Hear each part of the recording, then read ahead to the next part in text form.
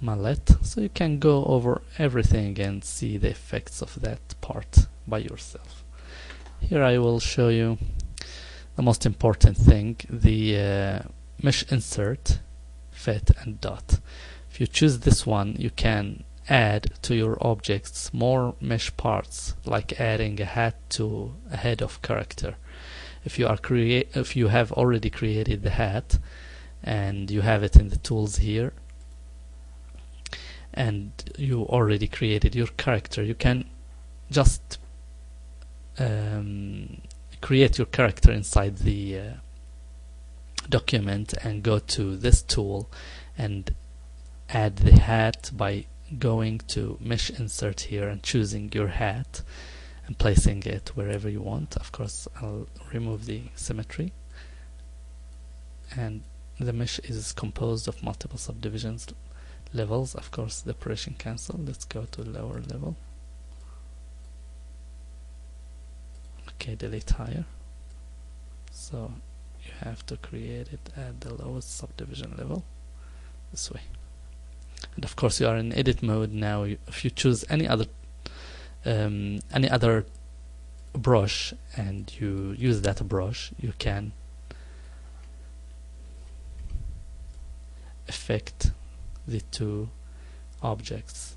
It's good also for creating eyeballs for your character or creating teeth or something. Okay, let's go ahead now and divide this 2 times. Let's see something interesting, very interesting actually, which is the rake. It's like a tiger creating something by its hand over that object, or like ram creating holes, slash creating slashes over your character, just like it is there is a wound or something. You can smooth in here and there. There is a wound here. You can paint blood and things like that. Interesting. Another slash effect. And here something very, very interesting is creating the stitch parts for your clothes this way. It's very, very interesting, very good effect for creating stitches for your shoes or something.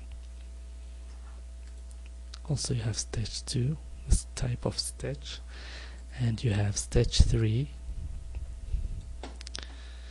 and of course there is some more interesting tracks.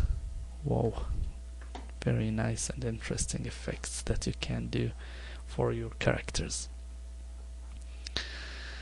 Okay, as you can see, you have also the alpha channel for that type of brush, which means if you choose any brush like the standard or any other brush, blob, clay, whatever, you can choose the stroke and you can choose also alpha.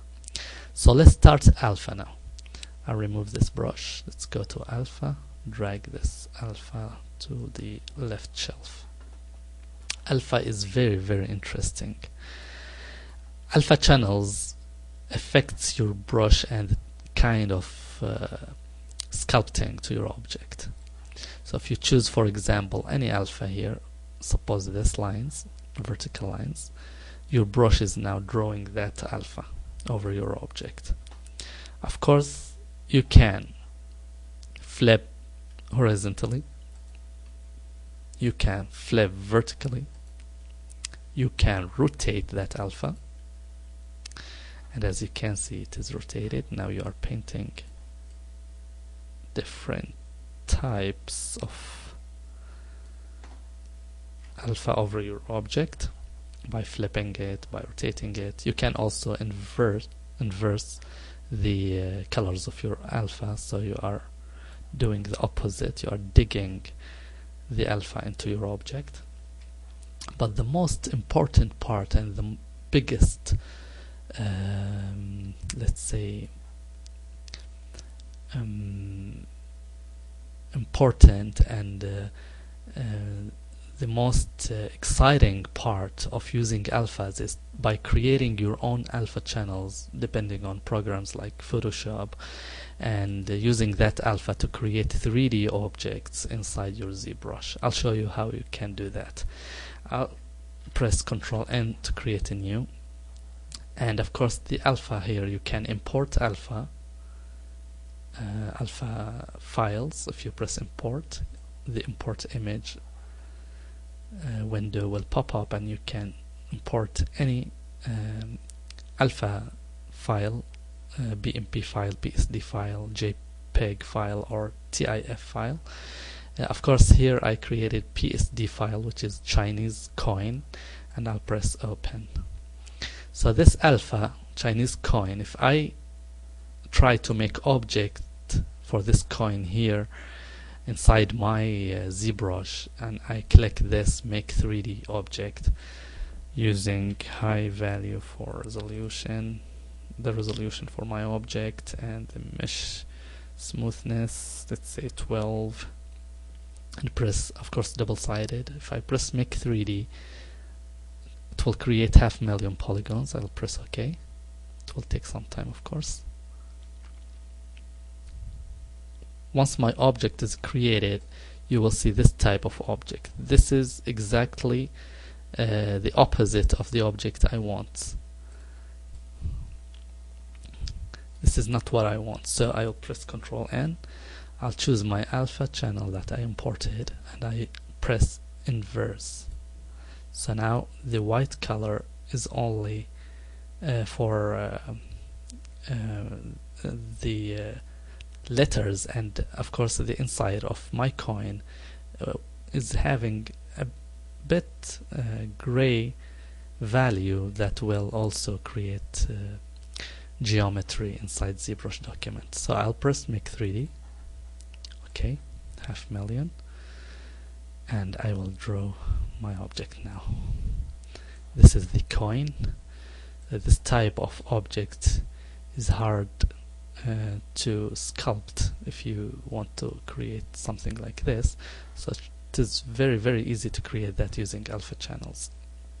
Of course I can go out, scale this a little bit this way, so it is now realistic coin.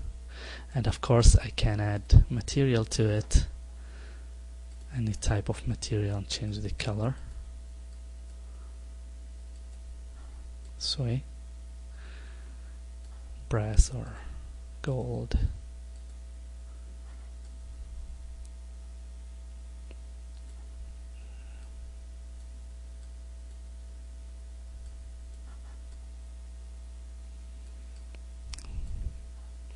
And of course something great that you still can sculpt that object. For example, you choose slash and create a slash in there.